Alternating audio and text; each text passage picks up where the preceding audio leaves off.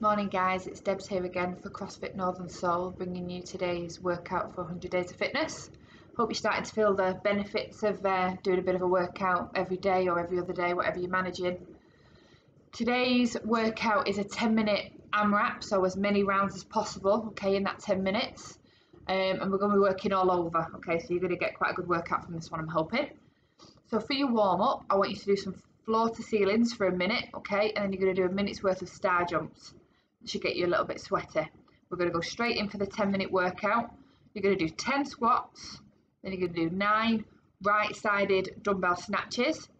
You're going to do 10 push-ups and then 9 left-sided dumbbell snatches.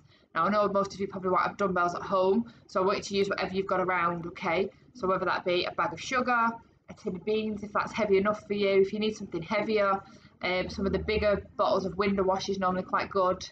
Whatever you've got, okay? And just keep running round and round through the circuit until your 10 minutes is up. Good luck, guys.